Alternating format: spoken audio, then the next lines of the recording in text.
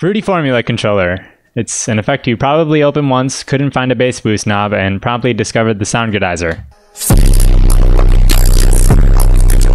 Well, I would like to give a shout out to my man, the Fruity Formula controller. It's really neat.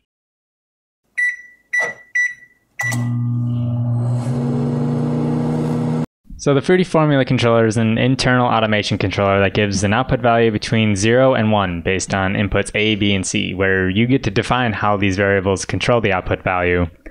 And that output value can then be linked to any control found in various plugins. Like right here I have the pitch of a simple oscillator linked to the output of the formula controller.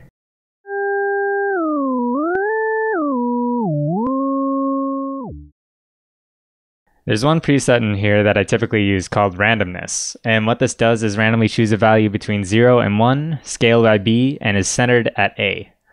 I would use this to create variation in some instruments to make them sound a bit more vintage.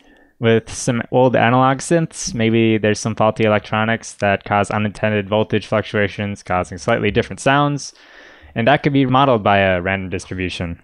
In this perspective, though, I didn't find the randomness preset to be a realistic representation of natural randomness.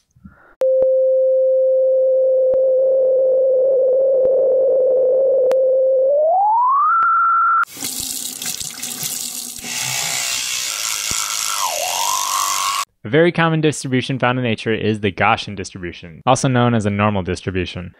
This distribution has some average value and some deviation from that average value. Here, I have recreated this distribution in the formula controller using something called the central limit theorem. If you don't know what that is, Google it. In my formula, there are actually two formula controllers where one is receiving the output from the other.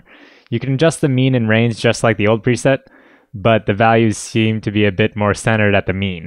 Furthermore, you can adjust the tension, sampling rate, and seed of the function in the first formula controller.